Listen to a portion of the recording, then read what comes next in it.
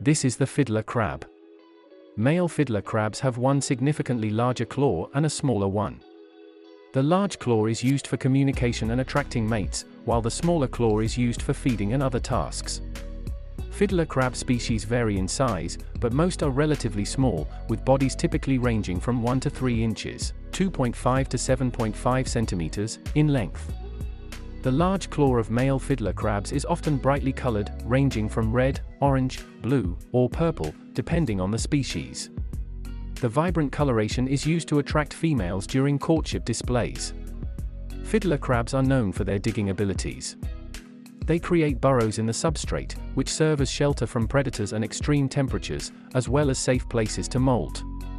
These fascinating crustaceans are an integral part of intertidal ecosystems and exhibit intriguing behaviors and adaptations to their environments.